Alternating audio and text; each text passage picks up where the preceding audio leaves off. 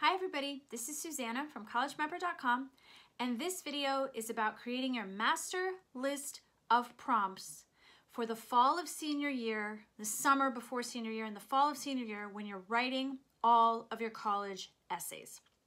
So the reason you create a master list of prompts is so that you work smarter, not harder. The first thing you need to do to create a master list of essay prompts for all your college essays is finalize your college list. We have to know which colleges you're dealing with.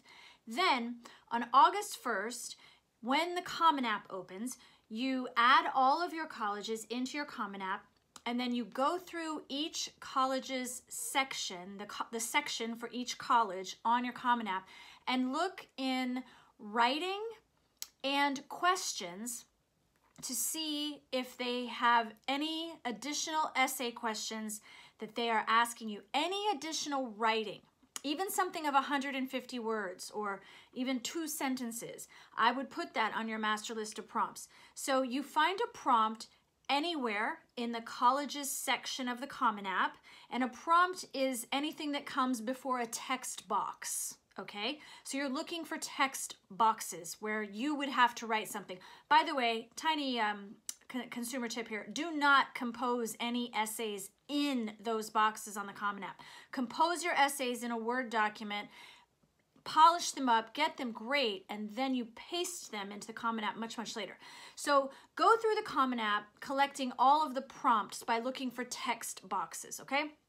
Collect all of these prompts, copy paste them onto one master Word document. It's going to turn out to be like 5 or 6 pages maybe, or 2 or 3 pages if you're really lucky. That's going to be great.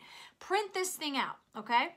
Lay it out on the kitchen table, all the pages, and then analyze it. Look at it and see where there's overlap. What you are trying to look for is, could I use this essay for these 2 schools or these 4 schools? And you want to recycle.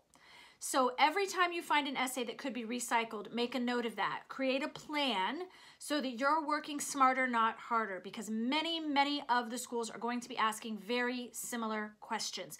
So what you don't want to do is write 25 essays when, if with a little recycling and strategy, you can take that number right down to 15 or 12.